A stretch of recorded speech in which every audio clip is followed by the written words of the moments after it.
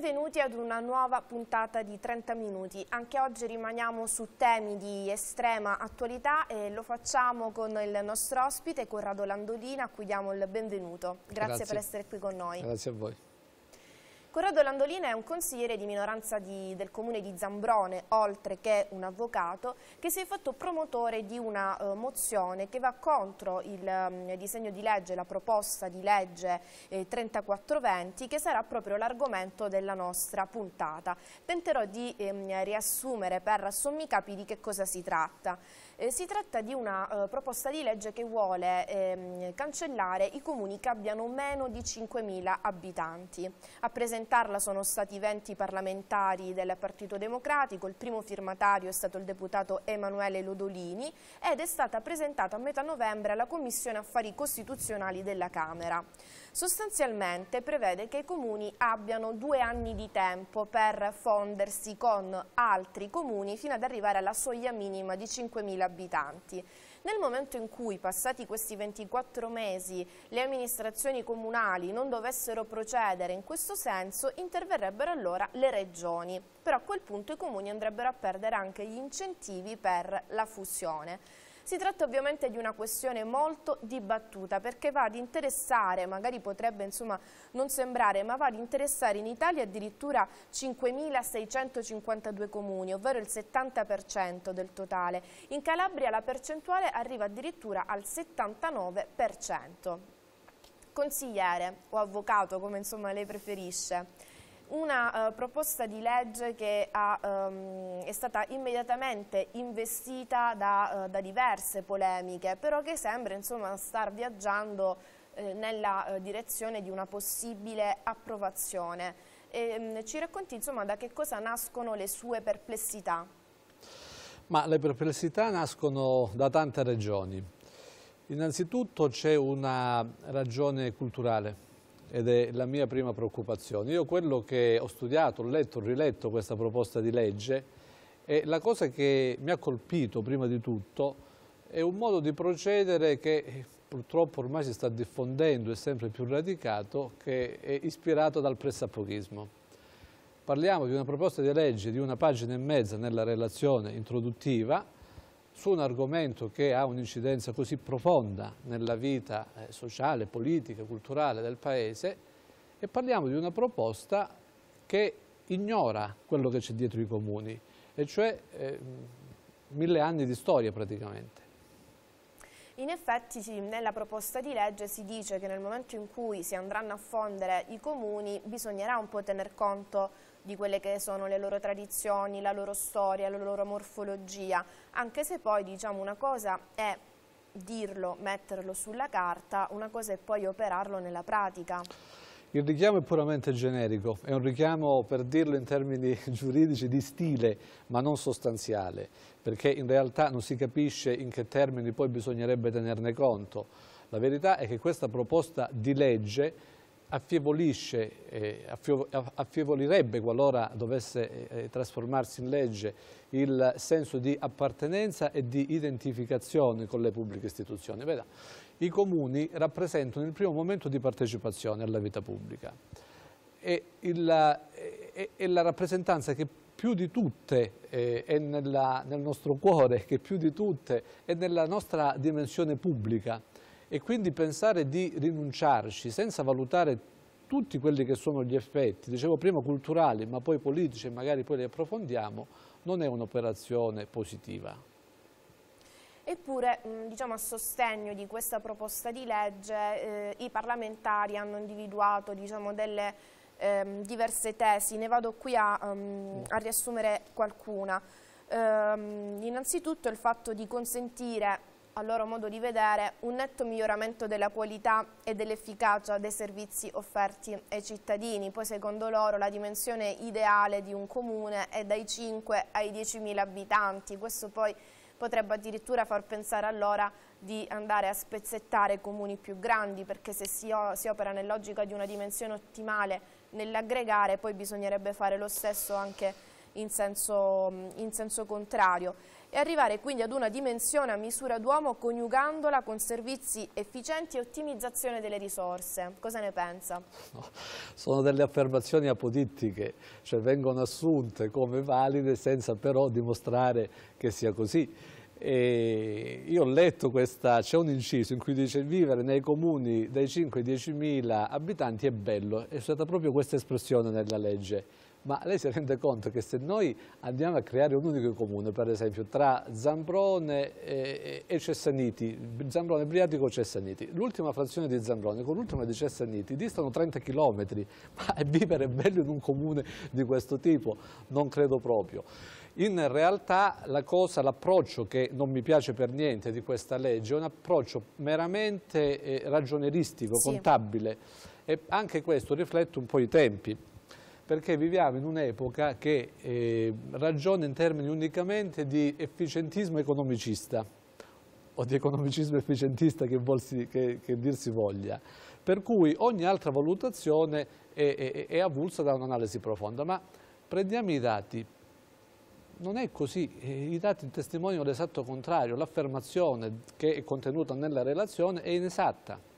E allora voglio fare riferimento ad un dato pratico, il debito pubblico. Sì. Il debito pubblico, il 99% del debito pubblico è stato causato dalle amministrazioni centrali nel rapporto debito pubblico-PIL.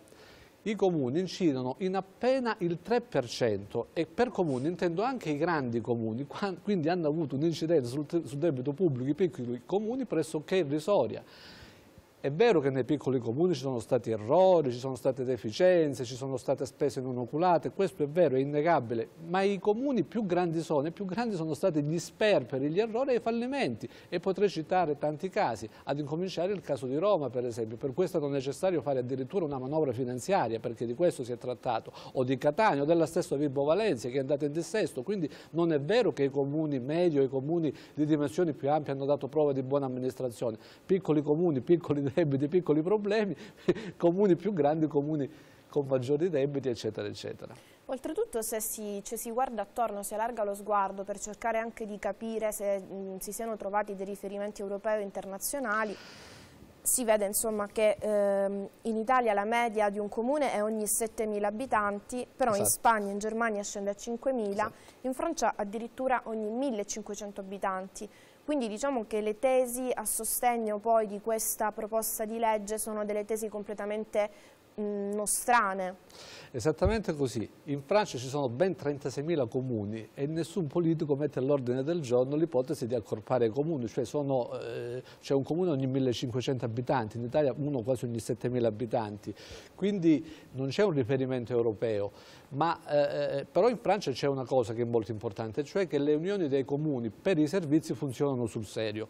Ecco, una proposta di legge che punti a valorizzare le unioni dei comuni su base volontaristica, ma creando tutta una serie di incentivi, eccetera, non è un'ipotesi da scartare, anzi sarebbe quella la via giusta da seguire. Ma anche in Italia, lei ha fatto riferimento prima ai dati europei, anche in Italia la situazione è molto diversa, perché abbiamo la Toscana con 279 comuni, un comune ogni 13.500 abitanti, e abbiamo il Piemonte che invece di comuni ne ha 4 volte di più rispetto alla Toscana, quindi anche con una maggiore. E ricordiamo che vengono normalmente citati proprio come esempi di buona amministrazione, esatto, a cui fare riferimento.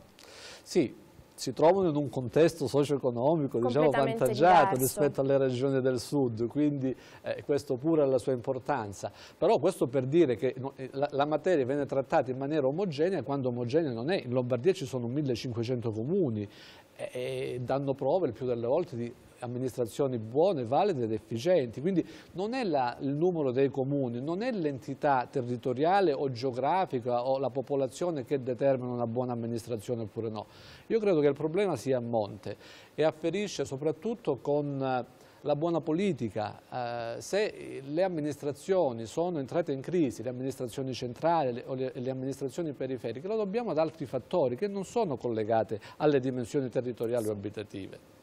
Effettivamente, come diceva lei, mi permetto di concordare, insomma, una dimensione fortemente ragionieristica e numerica. Oltretutto bisogna arrivare a questo minimo di 5.000 abitanti, il che implica che magari potrebbero essere non solo 2 comuni ad essere uniti, ma magari anche un terzo. E questo significa anche 3 comunità, 3 diversi magari anche territori, delle complicazioni che sicuramente si farebbero sentire sia nell'immediato che magari nel tempo.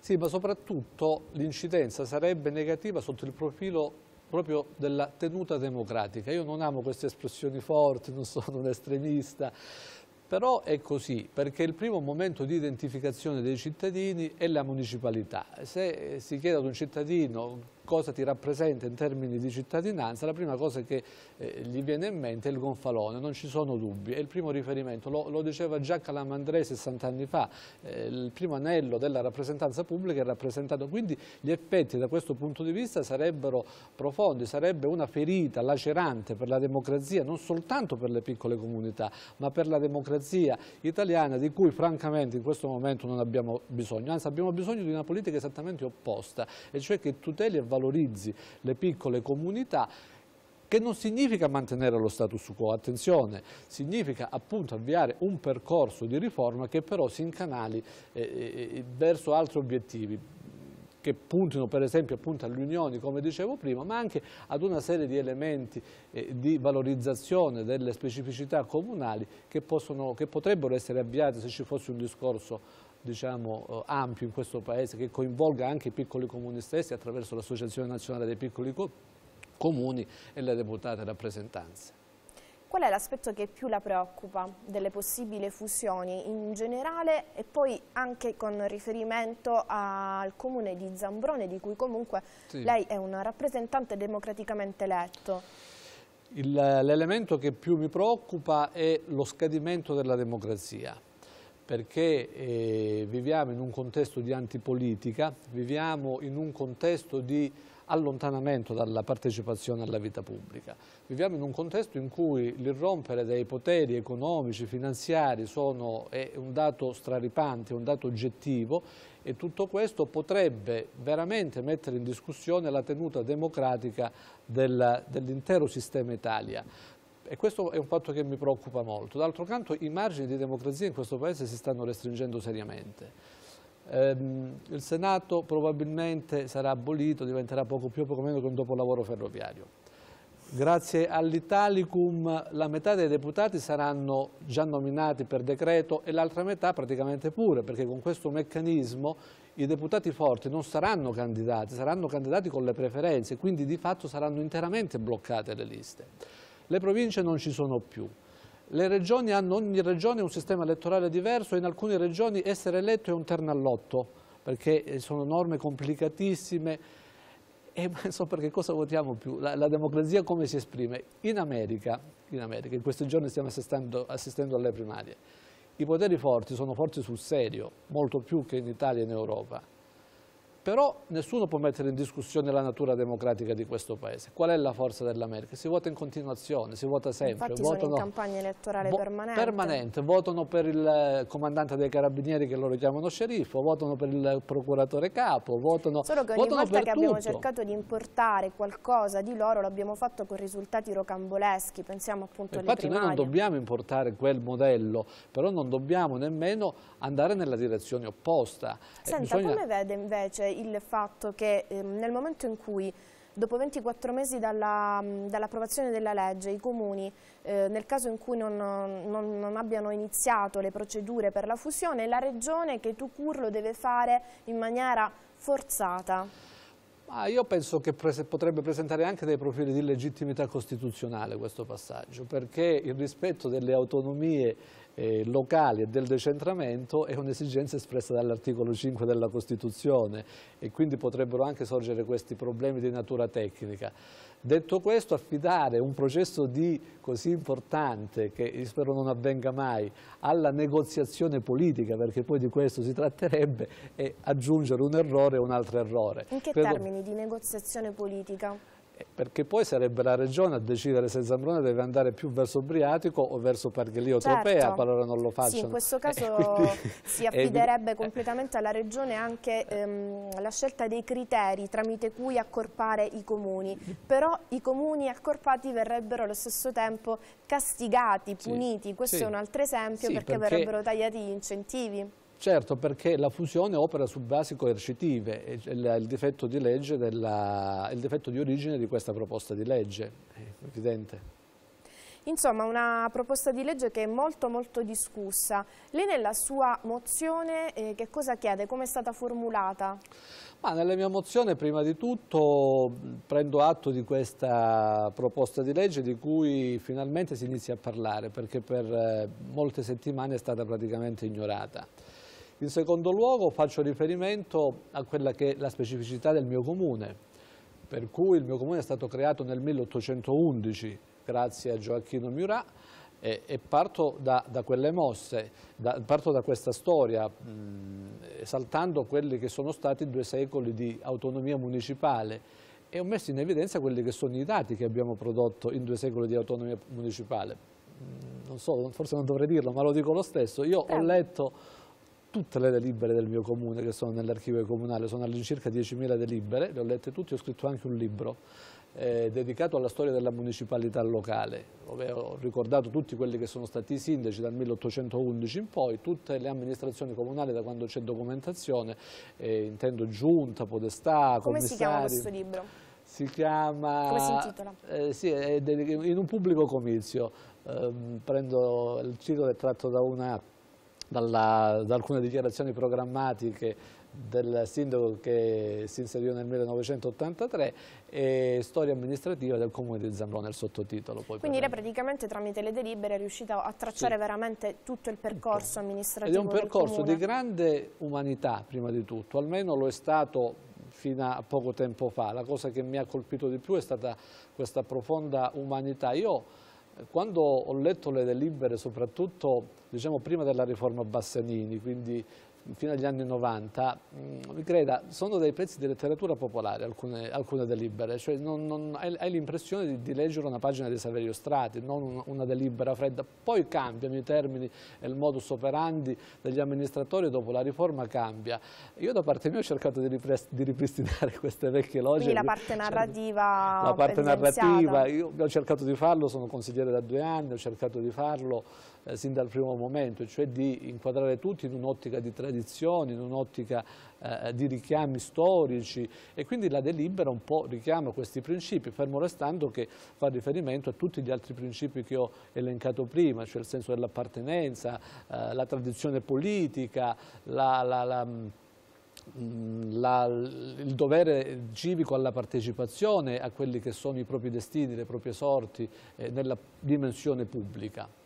Al di là della mozione comunque pensa di muoversi in qualche modo, di intraprendere un percorso magari anche tramite altri comuni italiani, altre associazioni, perché ho visto che il dibattito è vivo. Il dibattito è vivo, in Calabria siamo in ritardo su questo punto, i più attivi stranamente, pur essendo pochi, sono i toscani ancora una volta, sono stati i primi a muoversi in questa direzione. Perché vogliono difendere appunto la loro nonostante la Toscana abbia un problema molto più limitato rispetto alla Calabria, dove, come ricordava bene lei all'inizio, sono circa l'80% dei comuni coinvolti. E anche in questo devo dire siamo in ritardo in Calabria, non è la prima volta che accade sui grandi temi nazionali e questo non è un tema localistico, attenzione, questo è un grande tema nazionale, perché inciderebbe su un elemento essenziale. D'altro canto permetta di dire 2 parole proprio sulla storia dei comuni. I comuni hanno una grande storia in Italia. L'Italia possiamo dire che nasce soprattutto l'Italia moderna grazie alla spinta dei comuni. Non c'è una comune opinione da questo punto di vista, perché Montanelli sosteneva l'esatto contrario, diceva che i comuni sono stati un freno all'unità d'Italia.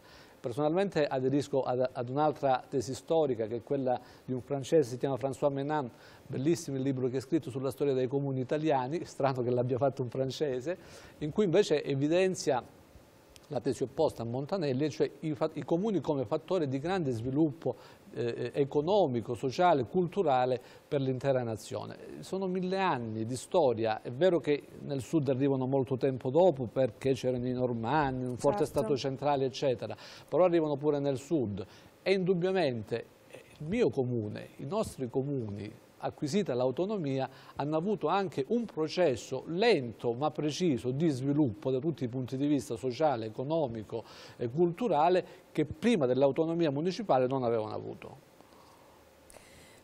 Ha intenzione, comunque dicevamo, la Calabria è indietro, quindi cosa fare? Magari fare un movimento piuttosto che tentare di smuovere la stampa, unirsi con i colleghi toscani, mi dica. Sì, allora è chiaro che se avesse avuto un ruolo, diciamo, di primo cittadino avrei avuto altri strumenti per muovermi, però ho cercato di stimolare i miei amici primi cittadini che abitano nei paesi limitrofi o che non sono dei paesi limitrofi che conosco, e alcuni mi risulta che già nei prossimi giorni adotteranno simili delibere. Io penso che dovremmo unirci indipendentemente dagli schieramenti, indipendentemente dal fatto di essere consigliere di maggioranza, di minoranza, sindaco, in un movimento anche in Calabria come hanno fatto i colleghi toscani, non soltanto per criticare questo impianto normativo che, ripeto, non mi piace anche per il suo approccio, 1000 anni di storia, come è stato costruito, nemmeno, i presupposti. Esatto, ma anche per proporre però una via alternativa e anche per stimolare noi stessi al dibattito, perché io sono molto critico. Difendere le autonomie municipali piccole non significa difendere lo status quo. Io non sono Qual è l'alternativa? Le alternative sono di due tipi. Prima di tutto occorre una riforma importante sugli enti locali. Il grande limite della riforma delle province è stata quella di essere settoriale, per cui hanno fatto la riforma delle province non ponendosi il problema di che fine avrebbero fatto i dipendenti, che avrebbe aggiustato le strade, gli edifici scolastici. Oggi ancora si discute dell'alberghiero. Non si possono fare le riforme così, le riforme vanno pensate e vanno valutati gli effetti naturalmente, bisogna essere pronti a certi tipi di riforme. Quindi serve una riforma sugli enti locali. In questa riforma naturalmente un ruolo importante dovrà avere, una parte di questa riforma dovrà essere dedicata ai piccoli comuni. Come? Incentivando le autonomie su base volontaristica, ma con un percorso chiaro. Faccio degli esempi concreti. Piano strutturale comunale. Non possiamo avere a Zambrone determinate regole di distanza di costruzione dalla battigia anziché indice di fabbricabilità e magari a Pargheria averne altre. Questo non è possibile in un'ottica moderna. E allora delle unioni dei comuni che puntano, qualche comune ha anche provato a farlo il piano strutturale insieme ad altri comuni, ma incentivare percorsi di questo tipo è un passaggio fondamentale. Anche perché è la stessa costa. Anche perché è la stessa costa, come lo è per le opere pubbliche. Non penso a una riforma che punti a un documento programmatico come adempimento burocratico, no, ma una riforma che metta dei paletti politici molto seri. Noi non possiamo avere un palazzetto dello sport a Ioppolo e un palazzetto dello sport a Ricadi. Eppure in passato questo è accaduto. In un'ottica di programmazione questo non dovrebbe accadere. E qualcosa in più dobbiamo farla pure noi, dei piccoli comuni, che ci siamo un po' assopiti nell'ultimo scorcio di storia contemporanea. Quindi scoprire l'orgoglio dell'appartenenza, favorire il senso di partecipazione, il senso dell'aggregazione. Da questo punto di vista noi abbiamo le nostre responsabilità e sicuramente abbiamo il dovere di fare di più. Quindi una riforma legislativa che promuova le unioni e non soltanto, ma anche uno stimolo che dovremmo avere noi stessi a fare qualcosa in più in termini politici, in termini culturali e in termini di programmazione. Senta, lei prima diceva nei prossimi giorni credo che ci saranno dei sindaci che faranno delle delibere in tal senso. Ma Zambrone questa delibera l'ha fatta? Cosa è successo dopo la sua mozione? No, ancora io la mozione l'ho presentata il 4 febbraio, se non ricordo male, e il Consiglio Comunale ha l'obbligo di riunirsi entro 20 giorni. Quindi, quindi siamo ancora nei termini. Sì, i termini non sono ancora scaduti. Quindi Lei cosa hanno usato? Che aria tira?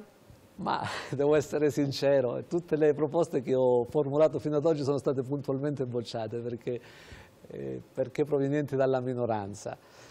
Però l'idea resta, il sentimento, la gente ne parla di questa proposta e già questo è un risultato importante, cioè già comunque stimolare, focalizzare l'attenzione della gente, costringere un'assemblea cittadina a parlarne è sicuramente un dato importante, ma ne parlano davvero. Io vivo molto nella comunità, porto i bambini a scuola, ogni tanto vado al bar, vado a messa la domenica, la vivo la comunità e molti hanno visto questa proposta e mi hanno fermato per chiedere, dice, ma allora com'è che oggi si saranno interrogati anche con chi ci uniranno, perché poi credo che sia la domanda che si fanno tutti i piccoli comuni. No, non se lo chiedono perché pensano che questa proposta non avrà seguito. Sono in molti ad essere convinti. Però spesso quando si pensa in questo modo e si evita poi allora di agire, di essere parte attiva, si finisce poi per subire riforme impensabili. Però è sintomatico il fatto che la gente non riesca nemmeno ad immaginare un'ipotesi alternativa a quella attuale. È fortissimo il rigetto verso questo è questa idea. altrettanto importante, però è diciamo, il sentimento dei cittadini. Poi bisogna vedere che cosa accade nei piani alti e quindi è anche giusto che i cittadini si facciano sentire, magari intanto con la delibera del comune di Zambrone, che poi è affiancata da tante altre delibere, può essere... non dipende da noi. Non vuol dire nulla, può prendere come esempio insomma, altri comuni magari insomma, più grandi, in cui attorno a temi che possiamo definire tra virgolette generalisti si è trovata l'unanimità. Dovrebbe essere così, accade così. Aggiungo un altro dato, nella storia municipale del mio comune l'80 o il 90% delle delibere sono state approvate all'unanimità. Almeno fino a 2 anni fa era così. Il dissenso era anche aspro in certi momenti storici, ma riguardava gli atti essenziali, per cui è naturale che sul bilancio ci fosse battaglia, è naturale che su un mutuo fatto per realizzare una strada anziché un altro ci fosse battaglia. Sto parlando di fatti molto localistici. Però sui grandi principi e sull'andamento anche ordinario io ho sempre registrato le ho lette, quindi una unanimità di consensi da parte del civico consesso. Dovremmo imparare molto dalla tradizione. Staremo a vedere. Il tempo a nostra disposizione purtroppo è finito. Io la ringrazio per questa chiacchierata, anche per aver contribuito un po' a fare un quadro storico, possiamo dire, appunto della nascita dei comuni, dei piccoli comuni e del ruolo che hanno avuto. La ringrazio ancora e a voi do appuntamento ad una prossima puntata di 30 minuti.